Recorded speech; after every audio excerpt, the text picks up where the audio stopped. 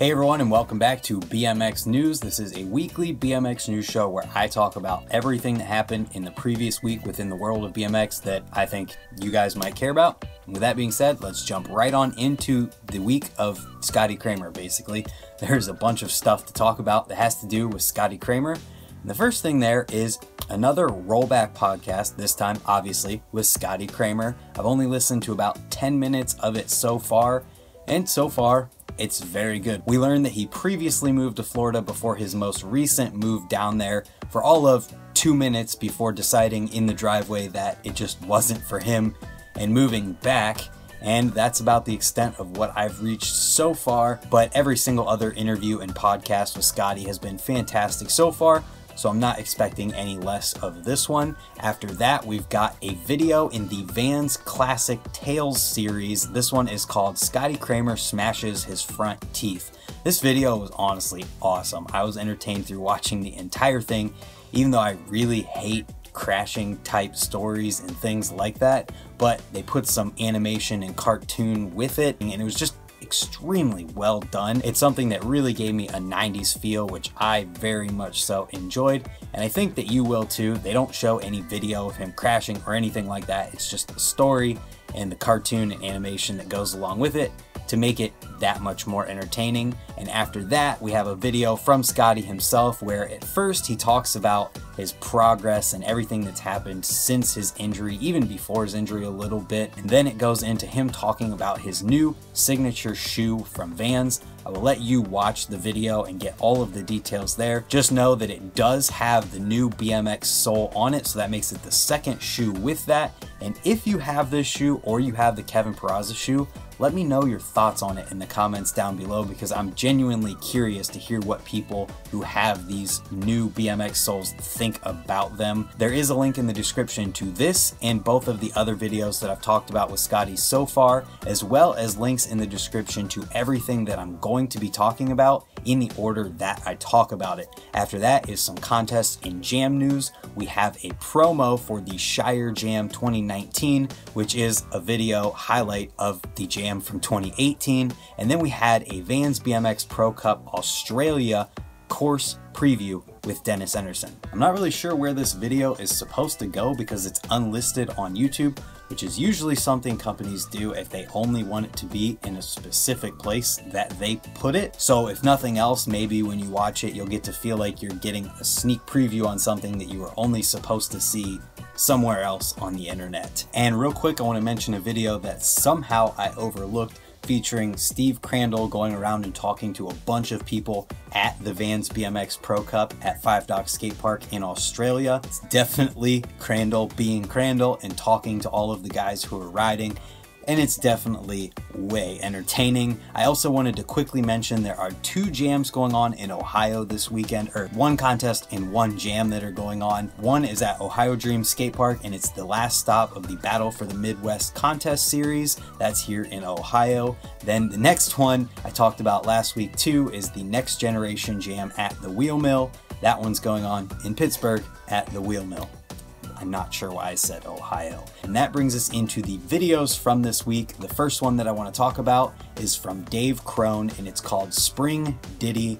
And last time I talked about Dave Krone, I said that I hadn't really heard of him before or seen any of his videos, and then someone pointed out a video that he put out that I actually did talk about that I remembered when they left that comment. So I have heard of Dave Krone, I have seen his riding. I still have the exact same opinion. It's awesome, it's super entertaining to watch, and I love whenever you can tell that someone is just doing exactly what they want to on their bike, and that is exactly what's going on in this video. And it's definitely another entertaining one to watch. And it's almost more entertaining and more impressive to watch in seeing that he is getting his face constantly bombarded with dreads every single time he does a trick. And real quick, while we're talking about Dave Krone, there was another video worth mentioning this week called BMX, A Form of Art. It's kind of a documentary and an interview, but it features Dave Krone and Kittrell Eberwein, so I wanted to make sure that I talked about it right after talking about Dave Krone's riding video. It's very well put together, and it's kind of just a video that I think everyone can relate to if they feel like watching it. It is 12 minutes, 25 seconds long. The next video I want to talk about features Andreas, Ochoa, and it's for Fade Footwear, and it's his 2019 video. Andreas is one of those people that no matter how good of a video he makes, it can't do his riding in person and watching him ride justice. I got to hang out and ride with him at the Merit Warehouse a couple years ago, and the dude literally, he's one of those people that just makes you feel like he can do anything he wants to on a bike, and that just doesn't really come across in a video unless you're doing like a 2-minute long run where you're doing trick after trick after trick. And that's not to say that this video isn't extremely good, because it definitely is. I just want you guys to know how entertaining and insane this dude is to watch ride in person. The next video I want to talk about was kind of disappointing to me, but it's next on my list, so I'm talking about it right here. And that is Jordan Godwin and Dan Kruk at Sheldon Skatepark from We The People. I don't know why, but I made the connection in my head that from the title to the video that maybe the fact that it said skate park would mean that they were doing quarter pipe tricks. But the only time they ever touched a transition in this video is whenever one of them was manualing over a roller. So it's a lot of street riding at the skate park, which is totally cool. I just wasn't expecting that. Jordan and Dan are amazing riders, and that doesn't make this video any less good.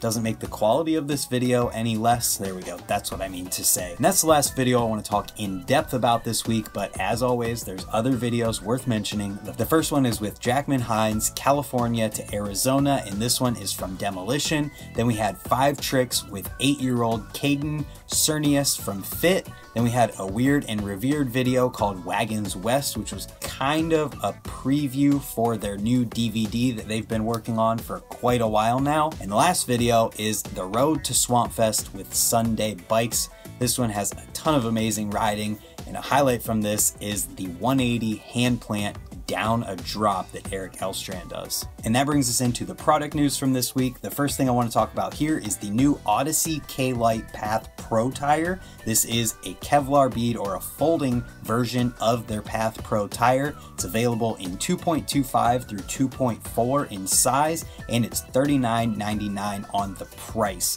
After that, we have some spring apparel from 2 different companies. We had Kink's Spring/Summer 2019 apparel and the Spring 2019 apparel from Shadow. We then had a promo for S&M's new Holy Diver frame, which is basically a guy singing Holy Diver in karaoke with all of the different specs and colors and all of the information about the frame on the screen throughout, with what I can only assume is Charlie Crumlish's editing finesse. Then if you remember, a week or 2 ago, we talked about Simone Baracco's signature Simo frame from Subrosa. Well, now the Simo bars and forks are available from Subrosa. So if you want to check out the specs or any more information about those, there is a link in the description below with all of the information, specs, and color options on these bars and forks. And then after that, we have a really awesome video from Federal showing Rob Draper designing the new Rob Draper Artist Series seat. This thing turned out super awesome, and it's just a time lapse of him drawing the design on a seat,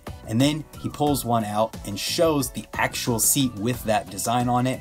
Rob Draper is somebody that I honestly have never heard of before, but in the description on this video, it says that he's worked with a wide range of global brands, including the Golden Globes, Nike, Gap, Levi's, Penguin, Bartell, Boggle, and Haggerty, Pentagram, Harper & Collins, WWF, Samsung, Sustrans, Leo Burnett, Good Type, The Washington Post, and Faucet Face.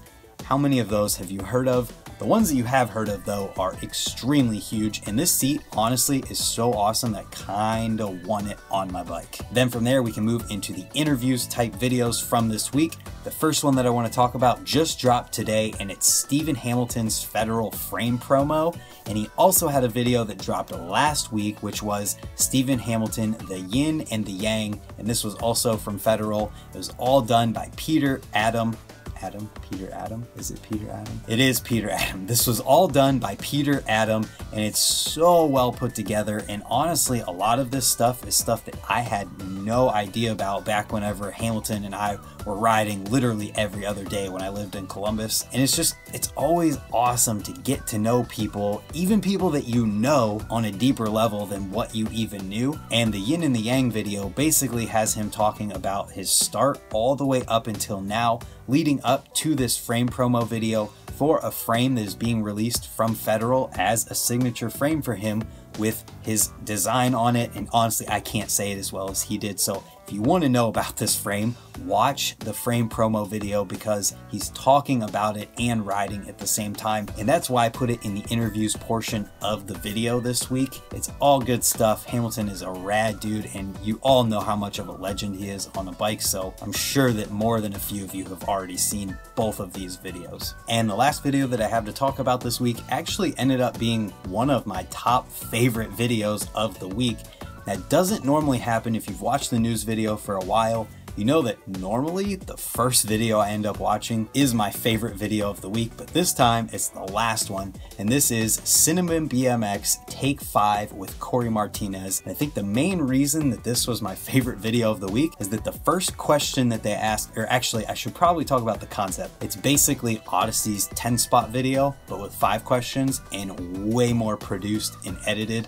They put a lot more into this one and made the production value that much higher.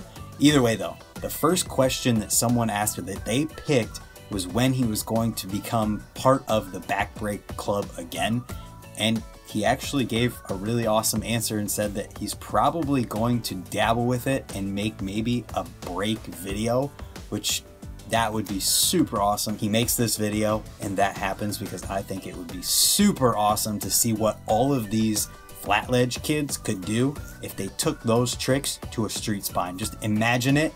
And that's the note I want to leave this video on for you guys. And I want to ask you guys, what do you think, or how insane do you guys think it would be if those flat ledge tech insane kids with 4 pegs took that to a street spine with brakes? I personally think it would just shut everything down, and I think I'd be totally okay with a street spine era in BMX, and I know a lot of people who would also be okay with that. So with that being said, that's going to do it for this week's BMX news. If you enjoyed it, let me know in the comments down below. If you're new, hit the subscribe button down below. Let me know if you're part of the 20% crew, and we'll see you next time for another video, which just happens to be tomorrow. Thanks again for watching, and we'll see you tomorrow. Goodbye.